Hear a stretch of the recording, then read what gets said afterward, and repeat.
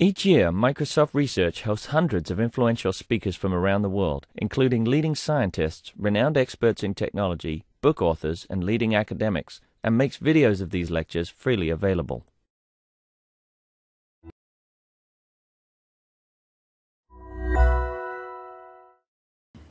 Hello, wonderful Microsoft community, art lovers, technology creators.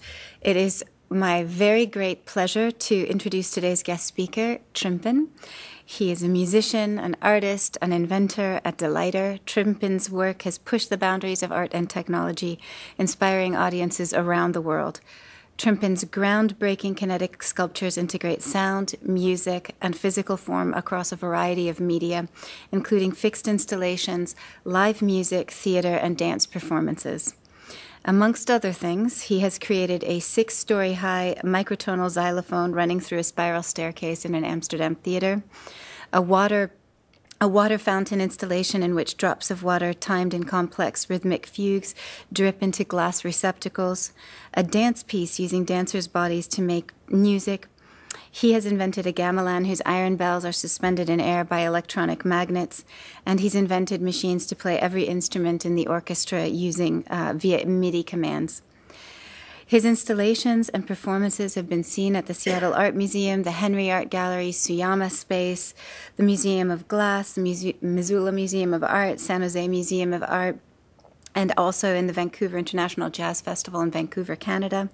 His iconic work, a tornado-shaped tower of guitars, If 6 Was 9, Robots and Branches, serves as a centerpiece for Seattle's Experience Music Project, the EMP. Trimpin is a recipient of numerous honors, including the 1997 MacArthur Genius Award. He is the subject of Peter Esmond's documentary film, Trimpin, The Sound of Invention, featuring music by the Kronos Quartet. In 2010, he received an honorary Doctor of Musical Arts from the California Institute of Arts. And since the fall of 2010, Trimpin has worked with students and faculty both at Stanford's Center for Computer Research in Music and Acoustics to create the multimedia installation, The Gers Cyclus, in collaboration with composer, director, and performer Rinde Eckhart.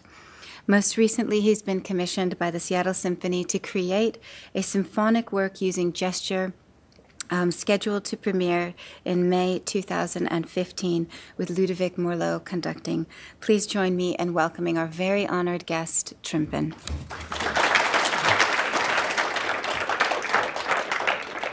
Thank you, Anna. It's a pleasure to be here to do this presentation, and we can start right now, like with this picture. Here is actually my grandmother. On the right, all my family. And the picture was taken in around 1921.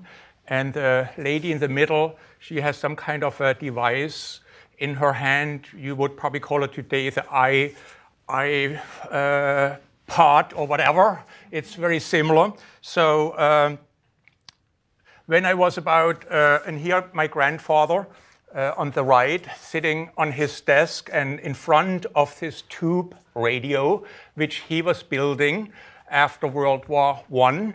And when I was a boy, about 9 years old, I found this tube radio in our attic.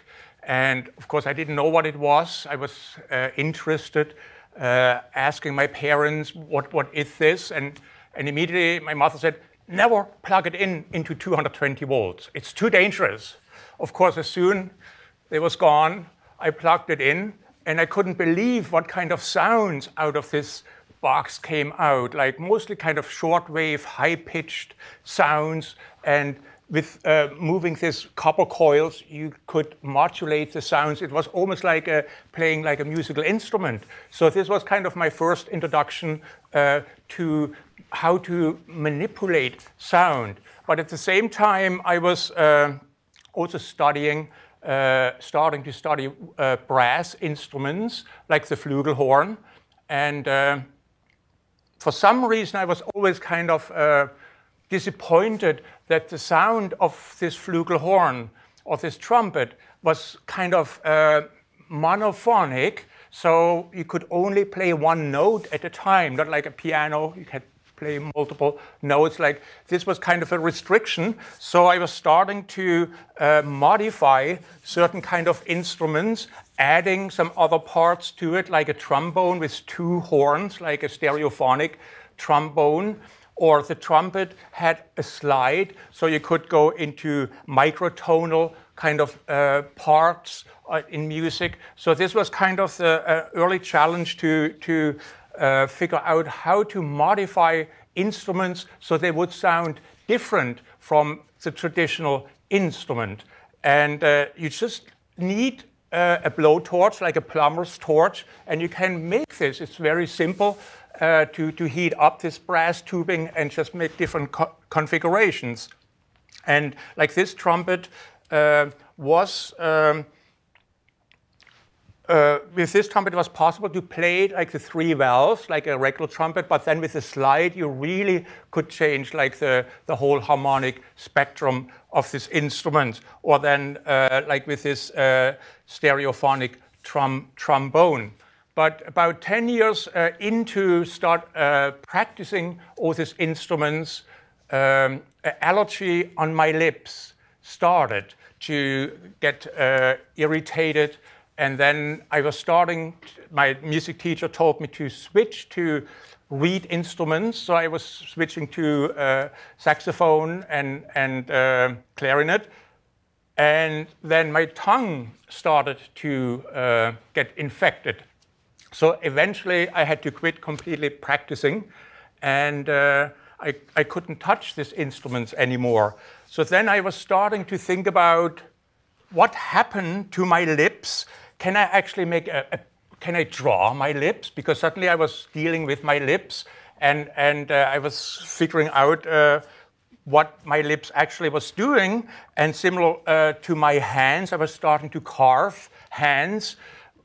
One hand would play the trumpet with the valve, the left one would use the slide from the trombone. So it was just kind of learning how to sculpt your hands. Like it was more like how to visualize what is going on, what did your hand actually do. And so this was kind of the experimentation. I didn't have any formal training in sculpture, and starting to make photographs out of my mouthpieces I used, like because I couldn't touch them anymore, or starting to use my instruments I used before in a different way, more as a sculptural element. And this was kind of the way to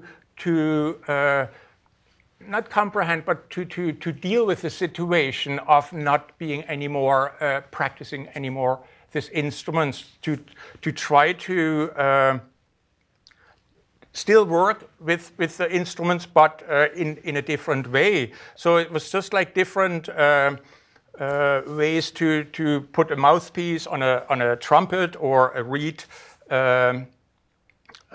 mouthpiece on like the reed mouthpiece on a trumpet, or a regular mouthpiece on the saxophone. So it was just like different constellations of instruments, making a picture frame and making photographs. And that was kind of the introduction to deal with the situation, more like separate myself physically. And then I was starting. I couldn't start studying music, so I went in a different field. It was like Sozialpädagogik in German. It's like dealing more with psychology, and in this field I was focusing on theater and music more as therapy, like occupational therapy, how to work with people in this field in music and theater. And at the same time I was also starting to build set design, and one set design was for Samuel Beckett's Endgame. And actually Beckett was directing, he was a director. I was living at this time and studying in Berlin, and I worked with Beckett for probably a couple of years on different pieces. So living in Berlin, was also like a part of it. I was looking more for instruments, for some other kind of sculptural pieces. And I was running on the flea market in some kind of a tin can, a round tin can with a label on it. And the label was almost like a record label. There was like an artist. It was almost like a record inside, but it was just a spool of wire. And I didn't know exactly how it was possible to put, like music or speech or whatever on a piece of wire. Researching a little bit more, and then I thought, how can I listen to this wire? So what I did, I had this toy clown, like this unicycle toy clown, and at this time I was experimenting with this Japanese reel-to-reel tape recorders. So I did, let's see how,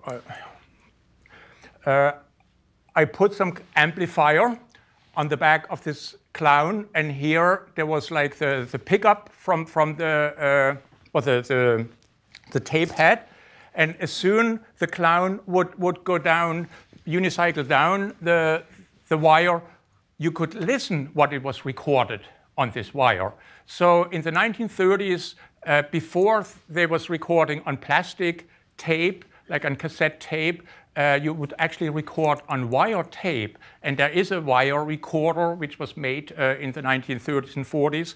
But I was more, I didn't have this wire recorder, so I made my own wire recorder. So every time the clowns would unicycle back and forth these wires, you would actually listen what was recorded on this wire. So then I thought, when it's possible to put memory in a piece of wire, it would maybe also be possible to put memory on a piece of paper. So I was starting this magnetic scores. So I would draw some staff lines, and I was filing a very fine metal dust, mix it with alcohol. I brushed it on this piece of paper. And then I used the same kind of technique, like a record player head and a microphone with an amplifier. And I would just talk or sing along the staff lines. And then the audience would do, in a gallery when this was up, would do the same. They would just follow with the reading head from the tape recorder with a headphone, so they could actually listen what was recorded on this piece of paper. So this was kind of the way how I learned how memory works, because memory is just like to memorize some speech or music or whatever it is, some other information. It was a very simple process to learn how memory works when you just can do it yourself with some metal dust and a pickup system. So I was starting to do different kind of drawings where all this information, mostly music and speech, was recorded on this paper. And at the same time, I was also interested in memory, how memory worked, going back to the Belgian inventor Jacquard, who invented the automatic loom, where you could put some cardboard, perforated cardboard information in the loom, and then it would weave out a pattern. So I was starting to build like a player, similar like a player piano punch, so where I could put information in a piece of paper and then having an optical reading mechanism, like an optical reader who would read this information. But so the memory was just on a piece of paper, but then playing it back, you could use this kind of reader. And then, of course, everything had to be wire wrapped. So this was before you did it on a printed circuit board. It was all done by hand, like each connection that it's a back of a printed circuit, or it wasn't a printed circuit board, it was just like a circuit board. But this was all done by hand, from pin to pin to wire these chips. So this was my first computer, like music computer. The keyboard up there, whatever you played would be memorized And here you could see with LEDs which note what was playing, which channel. And this was way before MIDI existed. This was in the late 70s and early 1980s. And this was my disk drive. Because before you had like this expensive, or I couldn't afford an expensive disk drive, you would actually buy cassette tapes where certain programs was available. So you would put the cassette in the cassette player, the computer would read this information, and that's how you got the memory from the cassette tape into your memory, into your computer. So I was starting first with 4 tape machines, and none of the tapes, there was no audio on these tapes. It was just like a digital information stored on these tapes. So first I had like 4 of them, and then I needed 8, and then 16. So when you played something back, you had to put all the tapes in the right position, and then you would say push the button play, and then it would retrieve the memory. So it was quite time-consuming, but it worked quite well. But one morning I came back to my studio, the whole thing collapsed. It was too heavy, and it was on the floor, and then it was time to buy a real disk drive. So other interaction was using like a saxophone which had sensitive keypads. So every time you would play the key on the saxophone, it would be going into the memory base, or hooking up a percussionist with this heartbeat sensor, so the own heartbeat would determine somehow the rhythm or a different heartbeat. And it was always hard to, like, I was never trained as a, I had basic training in electricity, but not in computer science or that was all strange, so I had to read some kind of boring literature once in a while to learn how to use this circuitry. But when I was thinking of a circuitry, one time I needed a random number generator. So I thought, well, you can probably buy a chip which has everything built in, but I was building my own random number generator using like these bobbing chickens. You might remember. So they had like reflectors on their head. So every time they went down, there was like an optical sensor down there. So every time it would make a contact, or it gave the information. So there was like 24 of them, and they had some small flashlight light bulbs under there, but they would constantly move. They would always be in motion.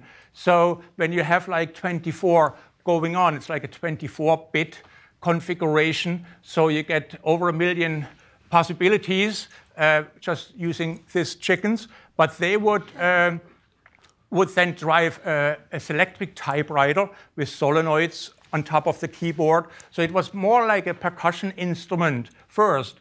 But about almost 10 years ago, there was a retrospective going on about my work, and I worked with a software designer. So we actually used the same system which was done probably in the early 80s, but instead of just playing randomly the typewriter and printing out garbage or nothing interesting, we used this was like when Bush, he's actually up there, was still president, we used the radio addresses which Bush every Saturday gave, and stored the unique words. And so every time a chicken would bob, it would select a word, printing it out here on this electric typewriter, and form a sentence. So you could in real time listen and see what they would compose, what kind of sentence out of this radio addresses. And some sentences was completely kind of chaotic, but some of them made more sense than the real talk from this radio addresses. So it was quite interesting to see how this works. And you had to insert 25 cents, and then it was starting to type. So it's just like a way how to visualize how a random number generator actually looks like, what they are doing. And you can hear, you can read, everything is kind of visualized how this would work. Or also like in the early 80s, I used pottery wheels, like potters using, like these wheels and made these record players. And there was kind of a smart motor, electric motor, which know exactly how fast, which direction, when to stop. And so all of these 8 record players, they could start at the same time and stop or go backwards, forwards. And I used to use like instructional records, like, for example, how to learn the language of money, or how to quit smoking without willpower. And there was all these instructional records, and somehow they would just have this very strange conversation going on, because one would talk about how to quit smoking, the next one how to basically screw somebody else to make a lot of money. And so it was quite an obscure and interesting conversation. Or using some of the same records, like there was once a singer, his name was Wayne Newton, and I used 8 of the Wayne Newton records, and he was singing Danke schön, and it would start like quite normal. They would all start together, but then it would go out of phase, and then it would go backwards, so it didn't sound anymore like Danke schön. But interestingly, when you play Danke schön backwards, it was sounding like Bin Laden for some reason. So this was kind of early kind of installations, because there was no way how to capture sound in memory, like to process sound. The sound could only be processed in real time using this kind of records or other kind of sound-making devices. And it was always interactive, so when it was set up somewhere, the audience could actually push a button or play somehow with some other keyboards to get this going. And then other instruments, like from found objects, like kitchen utensils, kitchen stuff, or cymbals.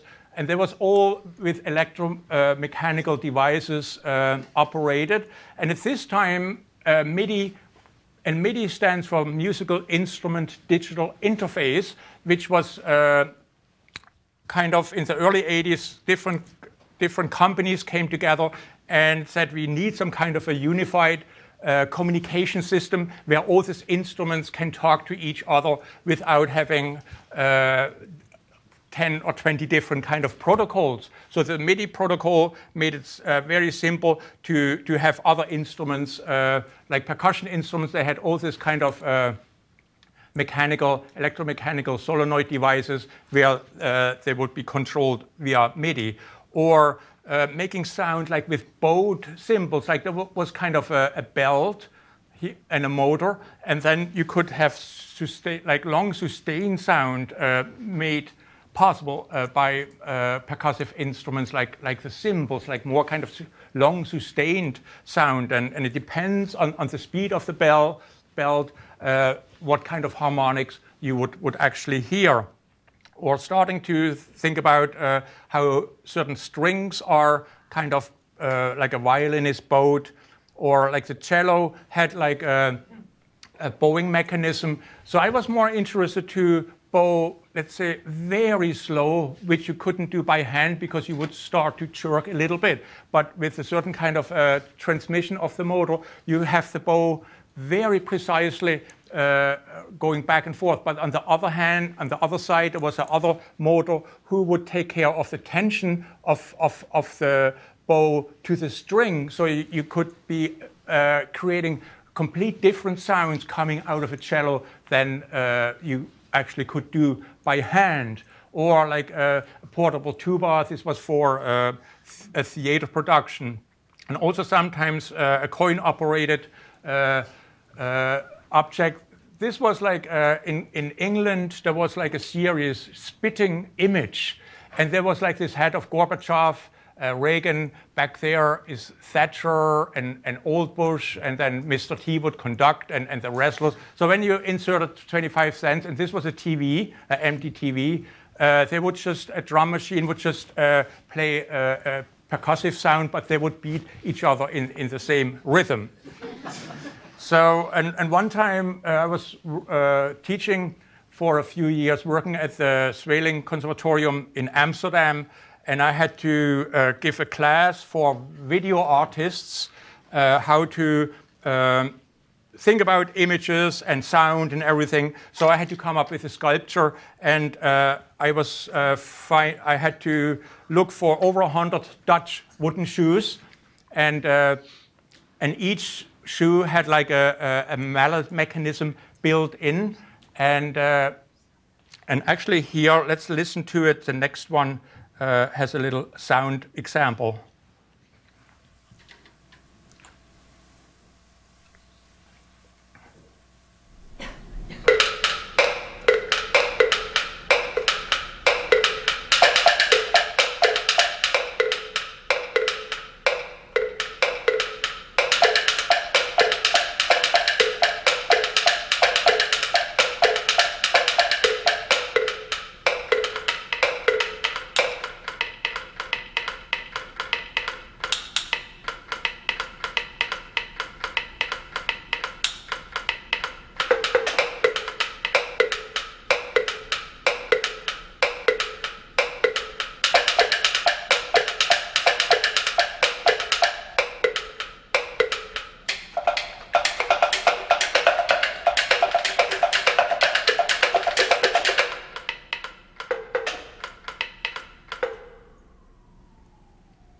Yeah, this was at the Fry Art Museum several years ago, maybe 8 years ago. And it was also coin operated. You had to insert 25 cents. And the reason with a coin has something to do with, first I had like certain interactive installations with black and white keys, so you could play the installation with a keyboard. And I noticed that especially adults would come in and they see this keyboard, but then they would look around. When nobody was there, they would touch the key. Like kids immediately would start to play, but adults was kind of afraid to touch the keys because they thought you had to be a pianist to play. And so there was kind of a strange part. And then the next interactive part was that, okay, let's just have a push button. And then I noticed people come in, they push the button, but then they walk away. So I said, well, that's not good. Let's see what's happened when they spend 25 cents. And then I noticed nobody was walking away until it was done. Because when you invest 25 cents, you want to see something for your investment. So, and in this case, at the Fry Art Museum, it was up for several months, but there was like 14,000 quarters in the box, and it went to the food bank. So there was some meals, some happy meals, appreciated later. So like this was another installation using a piano adapter. Like this wooden box had like 88 fingers, like solenoids, and on top was some kind of contraption, and this contraption was actually bowing the strings. Like it was rotating like a carousel and lowering down, and then bowing, plucking the strings, stamping the strings, or rotating. These balls would rotate very fast. So you could alter the whole sound of this piano just by preparing the strings in an instant way. So it was called IPP 71512, like IPP, Instant Prepared Piano. Going a little bit back to John Cage, he prepared the pianos, but by hand. So you have to take it out and prepare it again. But this would actually prepare the machine without, it would prepare it instant. Other installation was liquid percussion. This was like up on the ceiling, there was over 100 water valves. And underneath, there was like these glass vessels. So you see, like that's like a Dante Marioni, that's a Chihuly, or there's a Chihuly. There's a lot of glass artists donated these objects because they was all tuned like inside some of these vessels. There was like drum heads, stretched membrane, like they are all tuned kind of membranes, like the water would just hit these membranes. So up here it was just like rain falling down. And here's this keyboard. When you touched a key, then a water drip would fall down. And the water drip was very precise. Every time you pushed the key, one drip would fall down. But it also was, when you push the key very soft, a tiny drip would fall down. But when you push very hard, like with a higher velocity, you would have a bigger drip. So I was more interested in this installation to visualize music. And it's similar like a player piano roll would fall down, like you would see actually the rhythmic pattern, like one valve when you go like bum, bum, bum, bum, bum, like one drip, and then two drips, and then one drip again. So over this spectrum, you actually saw the music, the rhythm fall down, and then a few seconds later, or a second later, you could actually hear it. So it was just like visualize how the graphical notation looks like, and then in a short while you could actually hear it. And then the water would recycle up and going as long you would play this. So a similar installation I also used like with the valves, like when the valves are very close, like here they was quite far apart, but the other installation I had the water valves very close together, and then you could actually spell letters. You just spell an A or a B or a C, so you could actually spell letters. And the installation is up at the Snoqualmie Library, one of this letter, falling water letter speller. Like it's mainly aimed for children, for kids. They have like a dial. When somebody's name is Abby A, you dial A, and then B, and then B, and then Y, whatever. And then you push a button, and then you see your name falling down. So it's just like a way how to learn to spell, because you create your own font in a way. So, and it's just using water drips. And so that's always like the interest was always like to visualize how you make it very simple, that you actually see what's falling down. It wasn't just a rhythm, but interestingly, like a A sounds different from a B when it hits the water. So a blind person who could actually distinguish between different letters, how they impact when they fall down without even seeing it. This was once a mobile sound installation, and this was kind of, let's say, not Bluetooth, but it was a MIDI wireless system where all these instruments was wirelessly controlled. And this was actually at Bumbershoot, one installation like this performance, where musicians as well and these other kinetic instruments would be perfectly synchronized when they were strumming in different locations. So there was a conductor bike which was sending all the MIDI information wirelessly, and then the drums would be perfectly synchronized together.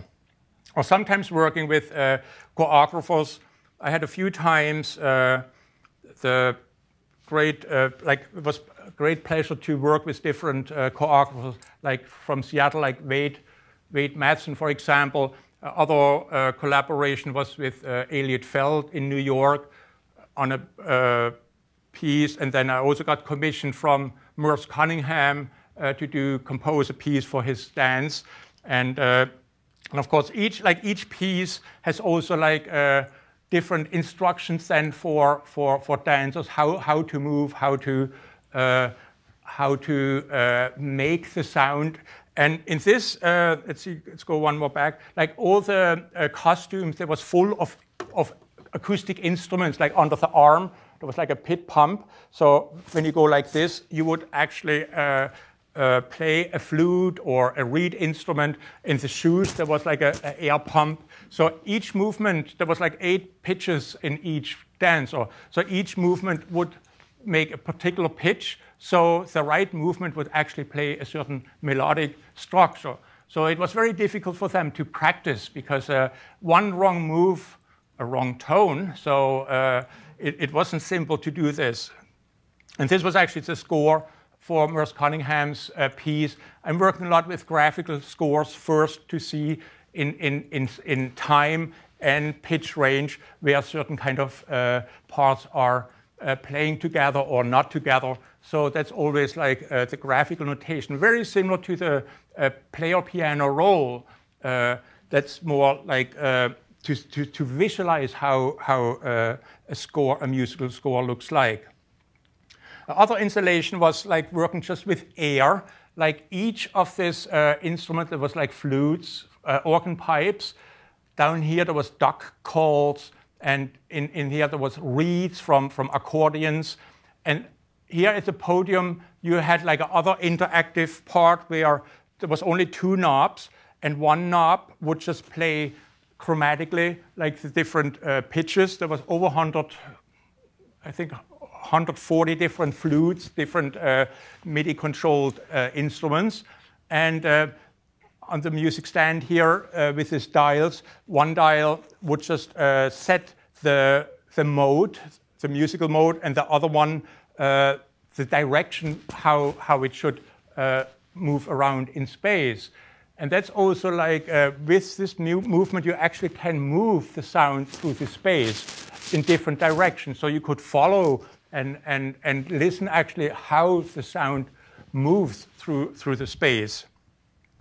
Or this was a private commission for a doorbell, like it was my former landlord, and he was building his upstairs, like he was remodeling, and he asked me, how much would it cost when I commission you to do a doorbell? And I said, well, it's $1 a cubic inch. Then he said, okay, fine, let's do it. And so he told the framers, just leave a hole in the hallway, leave a hole in there for the doorbell. So when I saw this hole once, when it was under construction, I thought, wow, quite a big hole. And because it was 24-inch by 48-inch and 7-inch deep. So I said, well, that's like 5,180 cubic inches. So $5,000, you know, and not bad. So I asked him, did you ever measure the hole? And he said, oh, money, no object. And of course, immediately he went and measured. And then he freaked that I cannot afford a doorbell for $5,000. I said, well, it was a deal, and it was a done deal. So sorry, you know, it's done. So I had a few months free rent and some cash down. But when you was ringing the doorbell, the door button outside, like the accordion would go up and down, or the karate man would hit on the cymbals, or the xylophone would play, or the bells would play, or Teddy would open his mouth and the eyes would lit up. You know, there was a lot of things going on, like moving. And oh yeah, here's Teddy again, yeah, and karate man. So it's behind glass, and the deal was also in the first year that when people come in, it was already done, so they didn't see how it works. So there was also like a money machine, 25 cents, right next to it. And the deal was that the first year, the money went into my pocket. And because I realized after the second year, everybody knows it, you know, they don't put any more money in there. So that's kind of, again, like with a 25 cent with a coin-operated machine. Other investigation was also making sound with fire, like the fire organ. So there are some, it's almost like a Bunsen burner built in, but it's more like similar like a Bunsen burner, but where you can regulate the temperature or the flame by adding a little bit oxygen to the flame by just pulling down the sleeve, would heat up, would get a higher temperature inside, and cold, like warm air is rising. going through the glass tubes, and then the extension was just aluminum.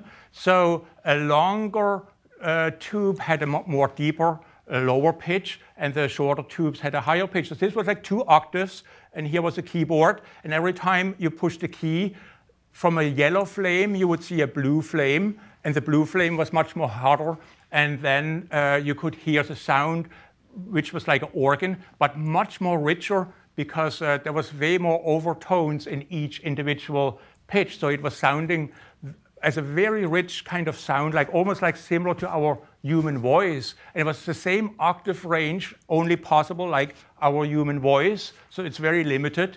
And so it's just like using thermodynamics to make sound.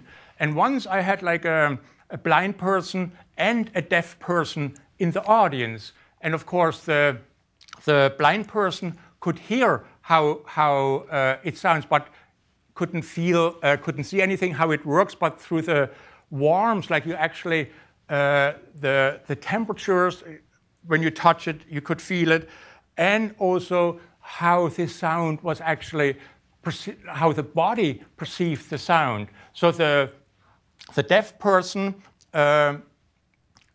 would actually watch the flame, the oscillation of the flame, and the deaf person immediately noticed when the oscillation was a certain kind of a range. When it was twice as fast, it was an octave higher. So you actually can see almost, when you really concentrate, what kind of pitch range it makes when you just look at the flame, how it works.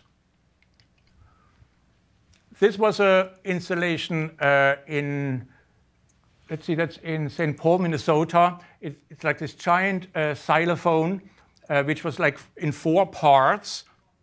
And each part was assigned to a different continent. So it was hooked up to the seismic network, to the world seismic network. So when there's an earthquake, there's like a P wave, the primary wave, and the secondary wave, and they almost look like sound waves. Like, of course, they are much more lower in frequency, but when you transpose them up, you can actually translate it into musical material. So every time an earthquake happens, and there's over 20 earthquakes every day with a Richter scale higher than number 6. So there's the whole day some activity. It's the whole day playing. So let's say the earthquake is in Asia, then let's see, this one was tuned in a pentatonic scale, so it's easy to hear, like it sounds like a sound coming from Asia, so you know the earthquake was in Asia.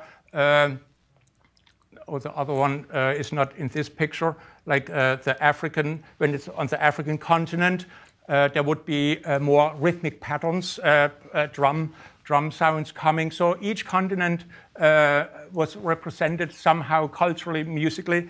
And people who worked there, they could immediately tell, you know, where the earthquake was coming from. And when it was over 6.5 Richter scale, then it was playing very fast glissandis. So you know there was a major earthquake. But then there were some monitors on the bottom where then people could actually get the real information where the earthquake, which continent. And most of the earthquakes, of course, we don't read about or hear about because they're under the ocean or in Siberia or somewhere. So, but here, this plays almost every earthquake, so it's quite active. And then, of course, the notation, like when I compose a piece, I always do first like almost like a blueprint. Like here, there's a lot of kind of notes kind of playing together, and it gets more and more complex. But that's how I see it first, like to make first like the visual or translating the visual idea in a graphical notation, and then using this material to make then more, writing more the score out of it. Or sometimes using this post-it, you know, and post it in different kind of configuration and see how actually this would sound like or look like. So it's always like a different kind of way, like here, for example, it would start all together, but then it would depart again. So this all helps to configure out later what I want to actually do with this particular piece, what I'm focusing on, what I'm looking into it. And this always helps like sometimes 2 months later, I don't remember what I did, you know, but just looking more closer into it, then I remember certain parts, and this always helps to get going. This was a piece for, it was actually on Lake Union. The piano had also like this wooden box, like this player piano box sitting, and there was like a hydrophone going into the water, and the hydrophone would take like the audio signal, transferring from an audio into a MIDI, like into a MIDI signal where the piano would start to play. So it was for opening day, boat's opening day. So when a diesel engine boat would go by, it was more like a staccato, like the diesel engine, duck, duck, duck, duck, duck, duck, underwater. So the piano would play more kind of staccato sounds. And when a jet ski would go by, it would play glissandes, like back and forth. So it was more like the underwater sound pollution, the awareness of underwater sound pollution. Because when you are a fish down there, you don't want to be down there when a boat goes nearby. It's really noisy and loud. So this kind of showed just like translating this kind of information from under there, you know, in playing just above the water level.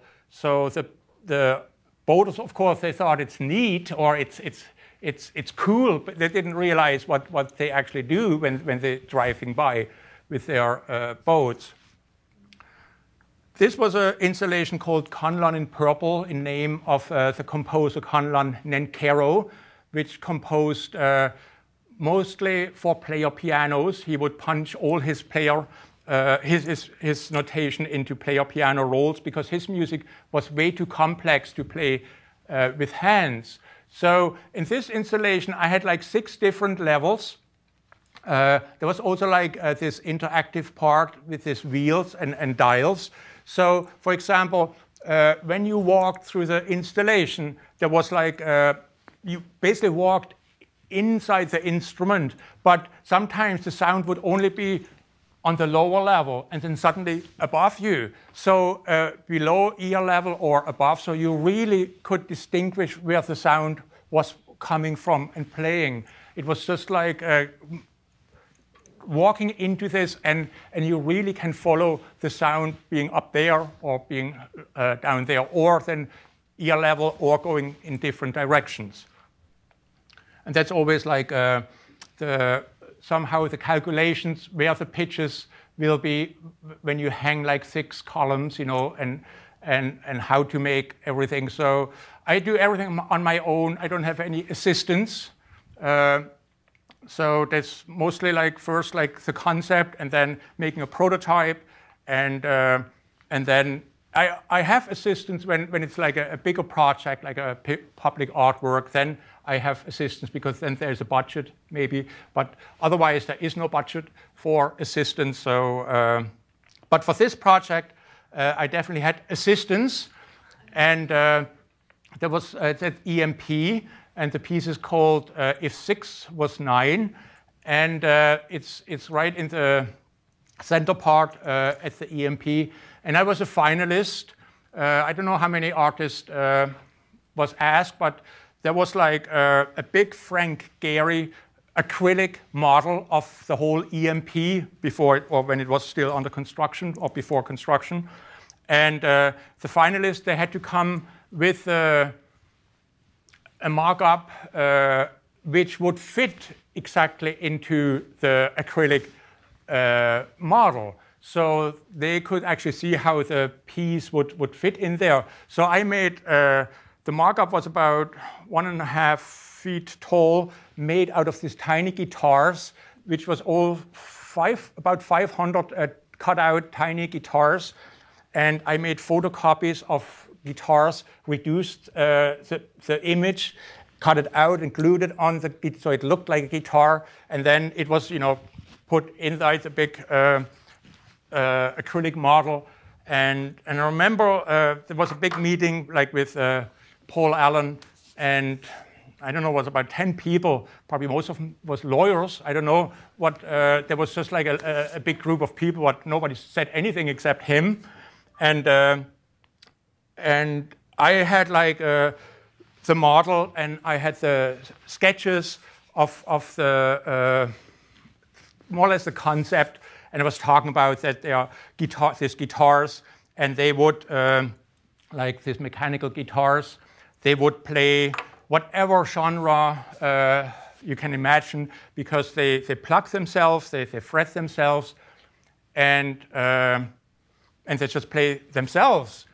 And then Paul Allen was kind of shuffling through all the paperwork from former works, you know, and I kind of talked how the whole thing might work. And so then he suddenly said, so who is going up there and are tuning the guitars? And of course, I wasn't prepared for this really, because it was just a presentation. And when there is no check in the mail, you don't think too hard.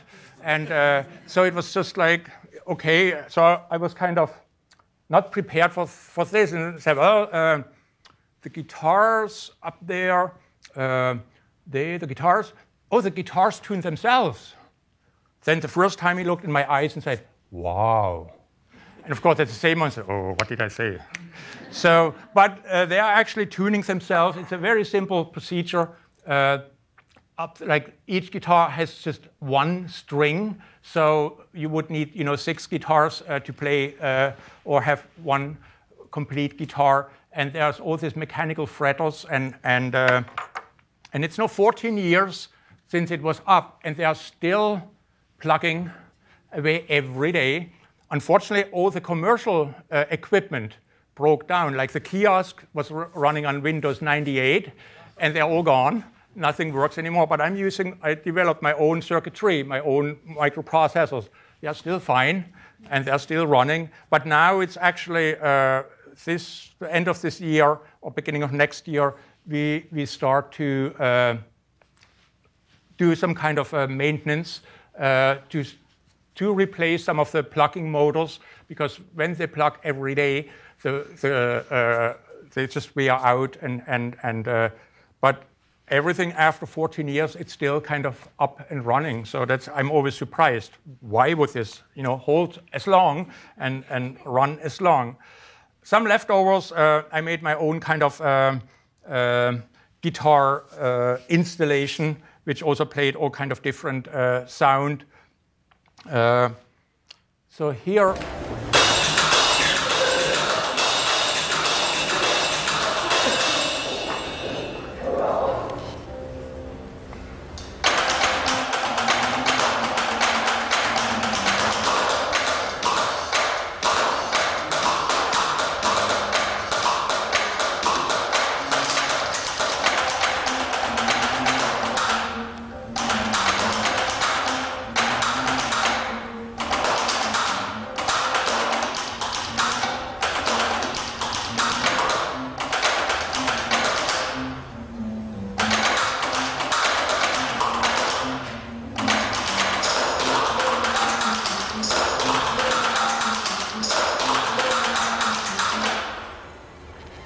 so I'm teaching sometimes at Stanford and at Princeton, and both have their own laptop orchestras. So I thought, well, I make just my own laptop percussion sextet. And they're actually all my old laptops, which I used, which broke. And they was then used for this laptop percussion sextet. And it's this time when I made this, I also was starting to do an app, developing an app, so you could actually start with the app. And this is about 4 or 5 years ago. And so when the app was done, I worked with a former student of mine, and I was ready to have it on the iStore. No, what is it called? The App Store, I guess. I said, look, I'm paying every year my $99 fee, so I'm done. I want to have this on the App Store because I can run installations in a museum, and it's free for the people who want to use it. So I got an email back from Apple saying, sorry, your app is not approved. It won't be on the App Store because it has zero functionality. So I thought, oh, that's strange. I wrote back and said, look, there's a lot of functionality going on. When I push the button, I can activate all these installations, these instruments. Email came back, sorry, we don't see any functionality in this app, so it won't be on the store. So I got mad. So look, I paid my $99 since 2 years, you know, so there's a lot of, you know, functionality. So the first time I actually went to the App Store and looked what's on there, I was running immediately in some apps which I thought had zero functionality, like a fart app, you know. So what functionality, you know, does a fart app? So I wrote back that, look, I can prove way more than these applications which are on this App Store. So then they make me, okay, we want to see a video of the functionality. And then I thought, okay, maybe I use my Apple laptops, you know, like, and show when I, you know, push the button, they actually play. And at the same time, at my studio, when I was working on the library project, I had this water spelling prototype hanging in my studio. So I said, look, here on my iPod, play, and then you saw A falling down, P falling down, P falling down, L falling down, E falling down, you know, and then I can also play my laptop percussion sextet, and then the next day says your application is approved. So at this time they didn't realize that out of this iPod, you know, they always thought an iPhone, it should come out of there. They didn't realize that you actually would actuate or trigger other things. Of course, right now you can open, you know, turning on lights, or your garage door can open. But at this time, they didn't think that something else, you know, would have a functionality to do. So it's always funny to tell them, you know, and then they're always so embarrassed later, you know, how things turned out. Other installation at the airport, which is right next to the people mover. And this two contraptions inside, which are triggered by reflection of the light, and it's kind of rotating very slowly. And there are certain motors which bring everything kind of in motion.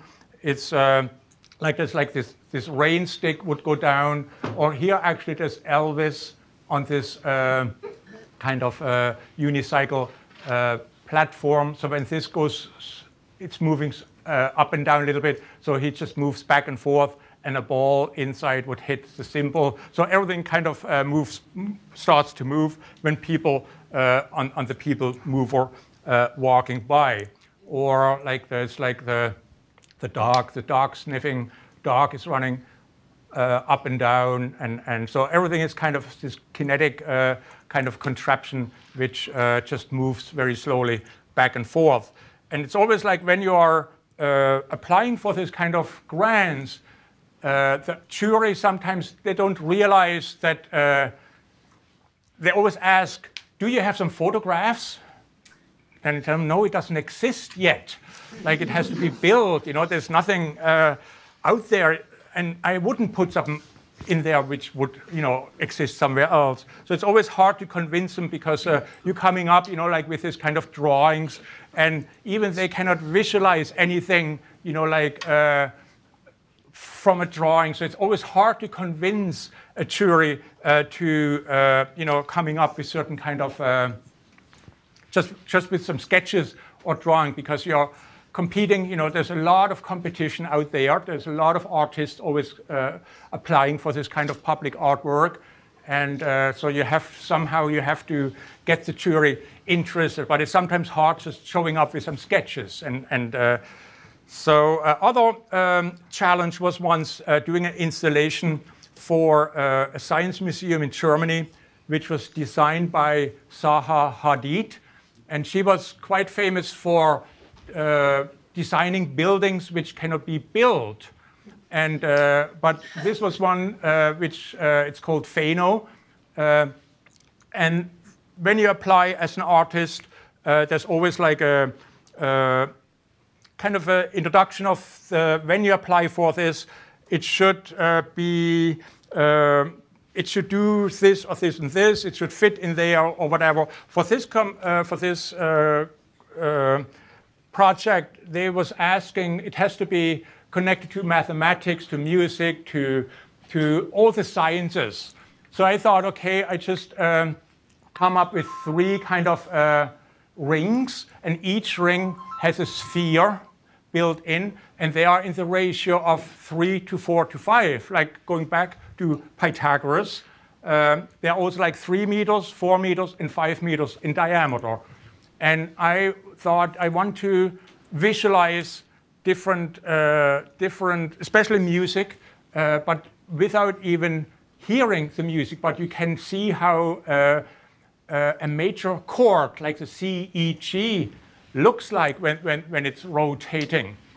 And also like when it's rotating, and there's like back here, it's like the 3-axis kind of teeter-totter, and the cables go way up there and coming down. And it's just like an XY configuration to bring the ring into, get the sphere into the motion. You have an amplitude, you go very down with the highest amplitude, and then you get a frequency. Like with these 2 values, you get actually the sphere into rotation.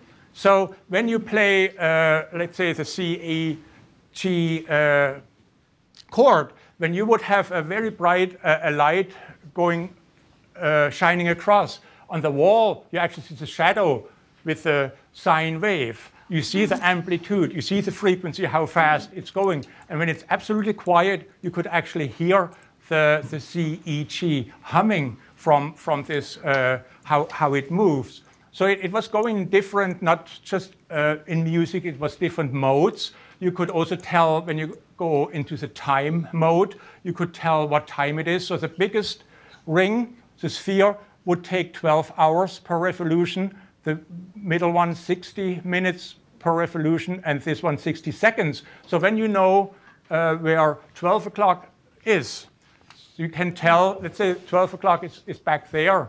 So here it's 6, 15, and 58 seconds. So you could, when you look up, you could actually see what time it is. But it's a very boring mode because it takes like 12 hours for the biggest sphere to go 1 revolution. So it's not very, very active except for the 60 seconds. But then you have also like the astro mode, which shows like the tempo or the orbital relation between Mars, Earth, and Venus, because they're also in the ratio almost, not quite, but ratio 3 to 4 to 5. So when Earth is done 1 revolution, Mars is still working on it because Mars takes 600, whatever, 80 days, and then Venus is already done twice. So when you look up, you actually see the tempo relation between the 3 planets. So you just go in different modes, and let's see what other mode. There was like 2 or 3 other modes. I don't remember. Such a long time. But and that's just like motors are down there, very precision motors with a feedback system, and they would know exactly how to start and how to actually reverse the phase, so you can go backwards. And I did this just one, the prototype ring I did at the Suyama space in Seattle, where it was just playing basically, or moving, playing in 1 octave range, so that the slowest would be the fundamental tone, and it was going twice as fast. It was an octave higher, but it was more it was more to visualize it, and also like again when you see the shadow, you could actually see the sine wave and the amplitude and frequency. Other installation was once using I think 24 carousel slide recorders. What do you call the slide? Slide projectors, right? And I used them as a rhythmic, as a musical instrument. And I collected from Salvation Army and Goodwill all these family slides. Sometimes you find a whole bag full of a trip to Italy or a trip to England, whatever.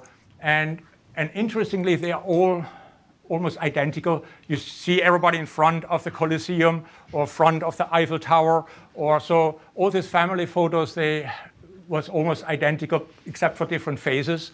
And they would play very, very fast, like you would see the slide only less than a second, because it was so the whole sound of the slide projectors was actually the percussive instrument. And then there was like this video or this CRT tubes that was just like from a TV manufacturer. And I used a very small kind of a valve in the back who would push the air through this small shaft. And it was just like a very interesting sound, but it was, again, spatially going on all over. So it was kind of the inversion, like the slide projector made the sound, which is supposed to do the image, but then the CRT screen made the sound and not the image. Or Shanghai was an installation where there was like 36 bamboo tubes, and inside the bamboo was a reed, and all these vessels that was filled with water. So when slowly the bamboo goes into the water, air gets pushed up and the reed gets into vibration and it would make a sound. So you would see anytime the bamboo moves into the water or out of the water, it made a sound. And the score was back there. There was about 2,000 CDs. And the CD was just used as a player piano roll, but optical sensors would just look for a reflection of the CD, and whenever they saw a CD, which was assigned, like each line was assigned to one of the pitches, and then when it would see a CD back there, it would move the bamboo, because there was all these motors up there on the top, which would move slowly the bamboo back and forth. Instead of the wall scanner, I did once an 8-foot CD. So slowly this arm would rotate and just read with this optical reflector, optical sensors would read the score.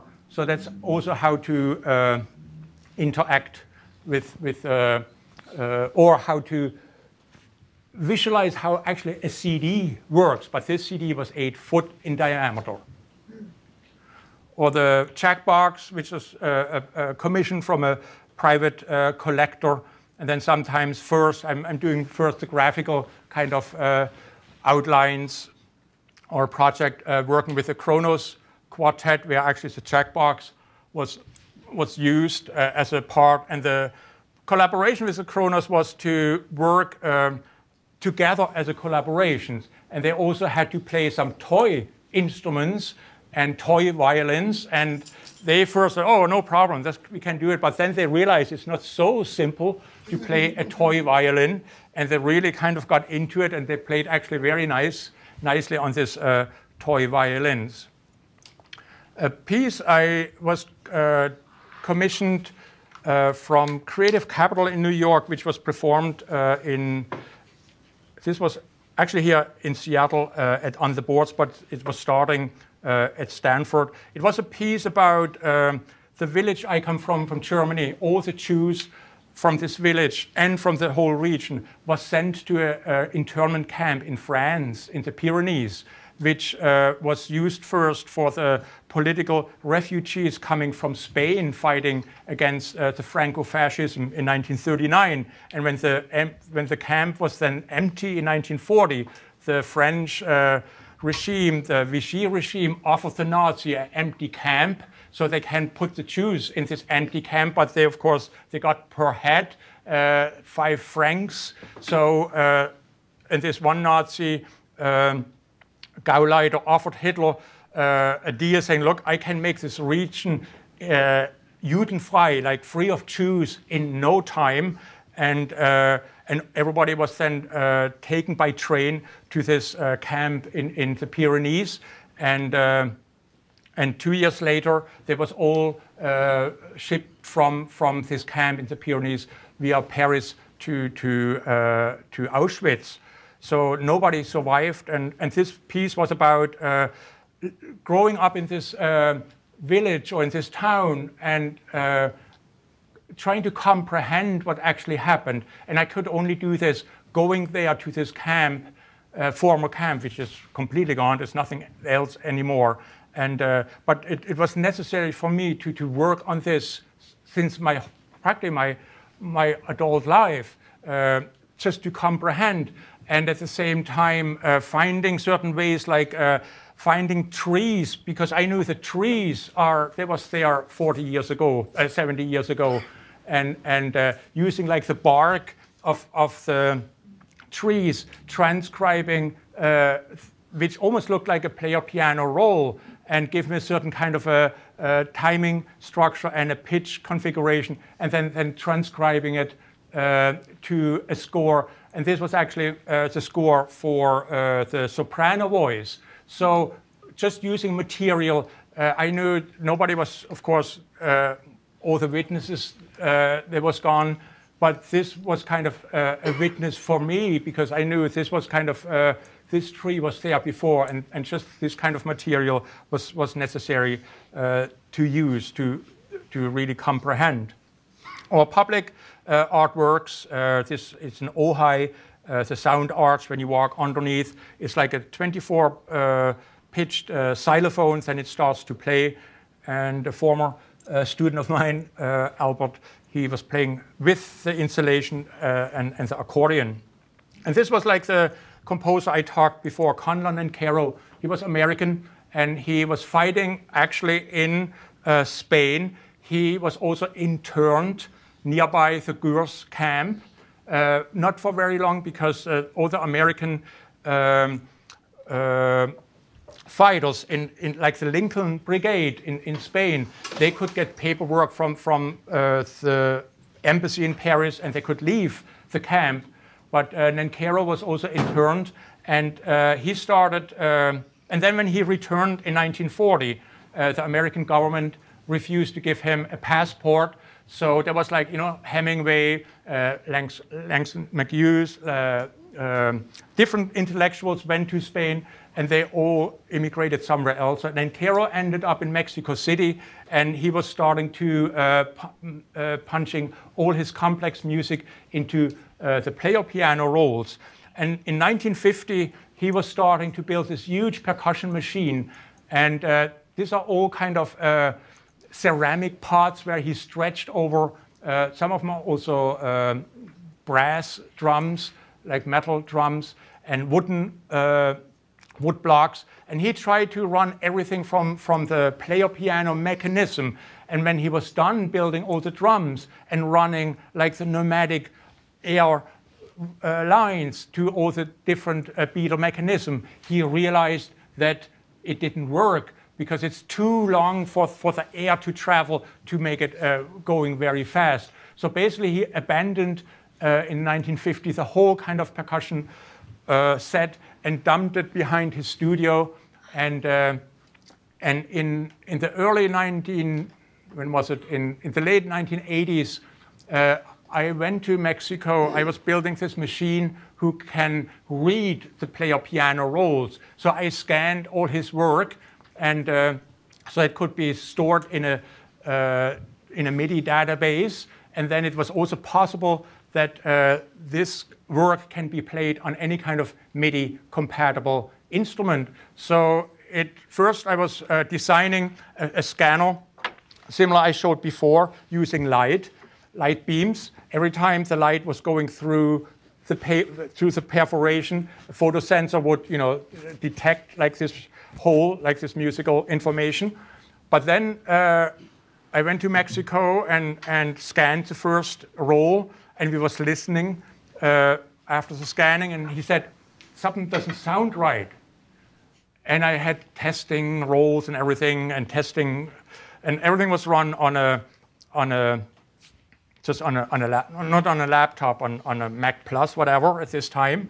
And I realized that sometimes when he was punching a wrong hole, he would use Scotch tape to tape it over. so the air wouldn't go through anymore, but my light beam was going through the Scotch tape. So he was editing a lot with Scotch tape, so I had to go back and build another machine, another scanner, which actually worked with, like a tracker bar from the player piano, worked with air. So every time a hole was going over the tracker bar, suction was created in this chamber, and there was a small kind of an air sensor, and every time the air sensor got the signal, it would register this particular note, and it was very precise. So, but I had to hook it up to a vacuum cleaner because I need suction. So I went to Mexico with my computer, with this scanner and this vacuum cleaner, but it worked perfect. So Nancero was born in 1912, so 2012,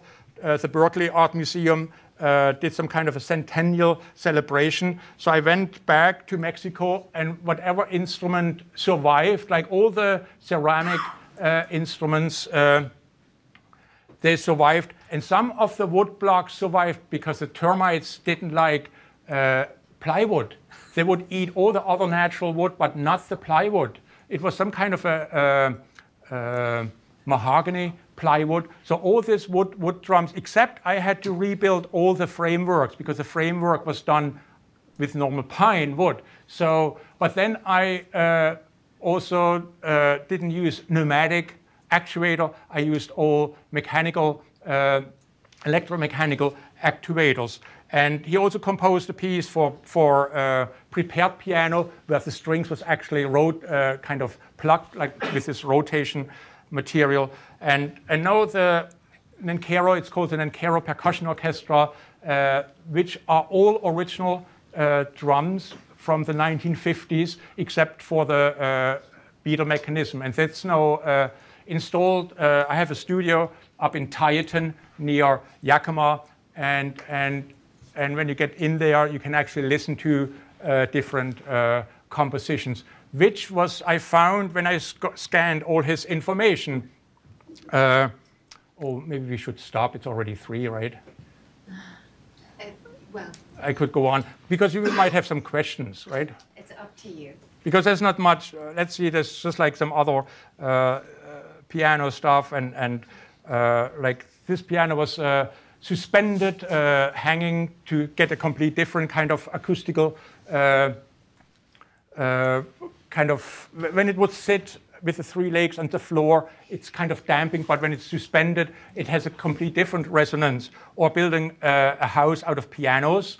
This was in a park in New York, and it was outside, so every week it sounds different because of the rain. So this was just like this hammer mechanism. It was bowing the strings and hammering, so it could actually play any kind of musical song, because this would be the C, and the C sharp would be here, and then the D on the other side, and so it would just go around and play the strings. But after, I don't know how it sounds right now, because I'm sure it's completely out of tune.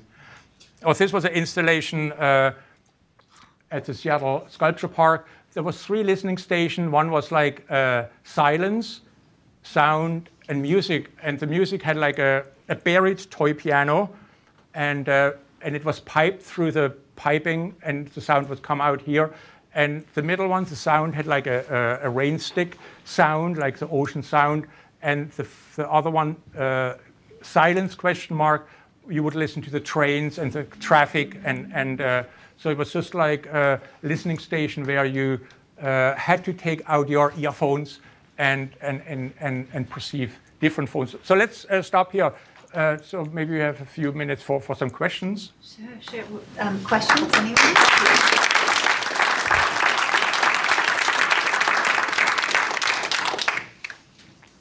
Questions? And? Thank you, first of all. How many arms do you wish you had? Just to speak? to do work? Well, you know, it's not so much, it's more the time. You know, like, it's always like you need time to do it. Like, for example, like the water dripping, you know, like, I just use a normal kind of a dispensing valve, you know, like from a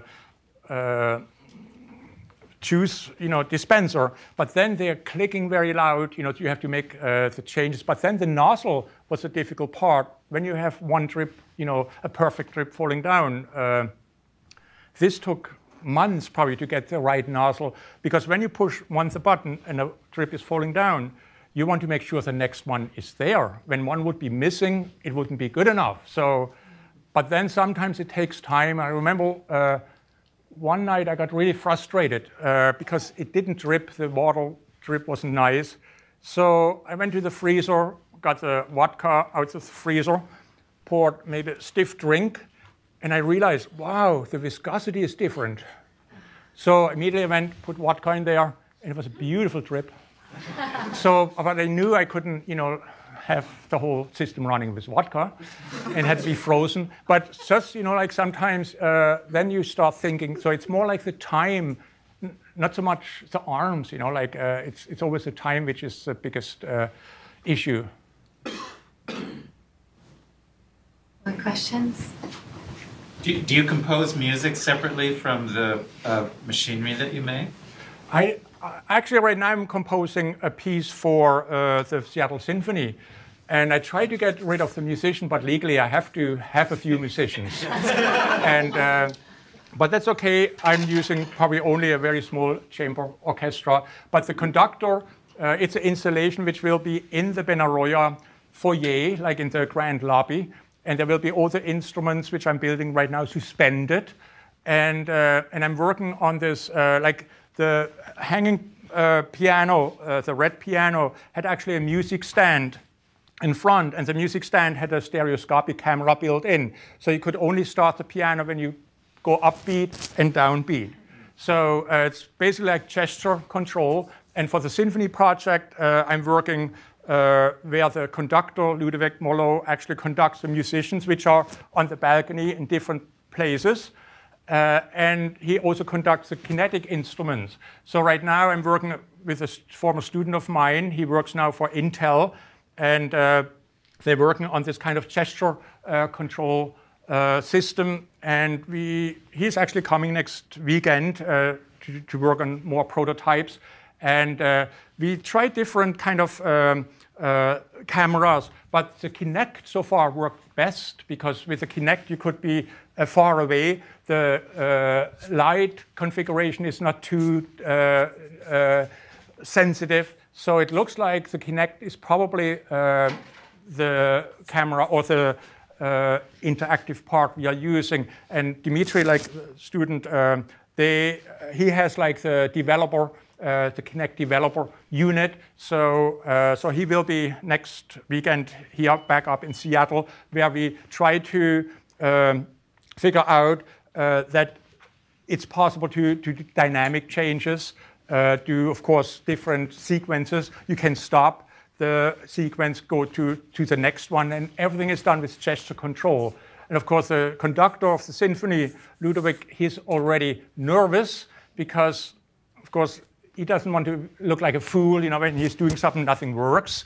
So he will also come. So we have to learn from him what kind of gestures are necessary to learn how he stops, how he moves on, how he starts, whatever. So that's kind of a project right now, working with the symphony. And at the same time, also working with young composers. They sign up every year with a sound bridge of the symphony. So the young composers have also then the possibility to compose for the installation a piece. It will be up for several months at the Benaroya Hall, like in the foyer. And then the young composers, they are like 16, 18 years old. And they have then the chance to compose for this. But back to the question, like I'm mainly composing for the kinetic installation, and each installation, of course, has a score, and everything is kind of written, but they are not really composed for musicians. But this one has to be, and of course, dealing with the union, like this, they can refuse, to play anything which looks more like. How should I say it, experimental. So they want to have everything perfectly notated, so which makes it a little bit different when you work with this kind of installations. But I have to deal with the situation, and I was told it was a grant from New Music USA. They gave 5 orchestras in the United States a grant that the orchestra could choose a composer to work with to do a special project. So the performance will be May 1st. And like 2 years ago, they told me already when the rehearsals are. So, so everything is kind of perfectly planned, and so I might be confused like this as 2 o'clock, and it's 3 o'clock, right? 3 o'clock. 3 o'clock. Okay. Yeah. Maybe one more question. There. Where do you get your inspiration from, and how do you pass on your inspiration to your students or apprentice? If you don't have an assistant, how does this knowledge or innovation pass it on? Well, I have some teaching residencies, and still ongoing since years at Cal Arts. And every semester I am going there at the beginning of the semester. There's a certain student group, mostly 5-8, between 5, maybe 10. They want to learn this. They are really interested in this field. And so at the beginning, I will give them like one time. The easiest part would be working with percussion instruments, of course, because it's just like some kind of very simple motion to figure out. So every year it's a little bit more advanced. So, and with this group of students, it's very interesting to work with because they are really into it. So we have quite a lot of communication going on. And at the end of the semester, they call it the expo, where they have actually a public performance where they don't want to embarrass themselves, so they really get something going and done. And so that's kind of the focus. I don't want to waste my time with students who just, what should we do today? You know, like that's kind of, it's more like focusing on these students. I have like 2 PhD students, one from New Zealand. They would actually come to my studio, living there or staying there for maybe a couple weeks, and because in my studio everything is there, like you don't have to order whatever and wait for a while. It's like a laboratory where you can work. So that's how I feel and wish to give this kind of have this kind of apprentice going on, this principle of teaching. And so that's it's a lot of like hands-on. You have to learn how to work with a milling machine or with a drill, because everything has to be made. They actually, my students have to learn to learn first like SolidWorks, so they can model their instrument in SolidWorks, and then they start to think about how it looks from the top, how you actually create this. Of course, now you have the 3D printers and everything. So, but they have to learn the basics first, how to model a certain kind of idea, so you can actually print it out with a 3D printer. So that's kind of what I still miss. That especially in this country, there is almost zero anymore like hands-on approach how to learn the basics to build anything, because you have to learn it from the beginning to really understand, or from the basics to understand from step to step. And so the facilities are gone, like schools got rid of the shop, the auto shop, whatever. And this was always the first experiment for students, like to have something, building something, make something different. And unfortunately, that's less and less kind of happen. And all the industries is not willing to spend any money for this kind of apprenticeship programs, like it's in Europe. Like I had to go through a 4-year program where the first 3 months was like learning, working with wood. But then you have to identify leaves. You have to identify the wood itself, which way it was grown, because you look first where's the grain going, and then you cut it or shave it. Just like very basic things are not taught anymore. And especially like in this field I'm doing, when I work with students, they also have to work first making like a model out of cardboard or whatever, and then they see how difficult it's actually just to make a very small model. So that's kind of a sad part in a way, that all this kind of skills are not taught anymore to really have something hands-on and make something very simple. Thank you so much. Let's give it Well, thanks for coming.